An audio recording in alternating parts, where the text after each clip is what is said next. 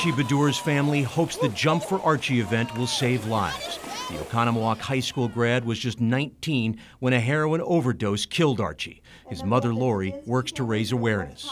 I hope that this will make people think about education, whether it's getting trained at Narcan, whether it is taking a class. One key thing they're doing here to help is teaching family members and friends how to use Narcan to help a loved one overcome an overdose. This is the part that actually goes into the person's mouth. From Narcan training to more families telling their stories of tragedy, it's all part of fighting back against deadly drug abuse.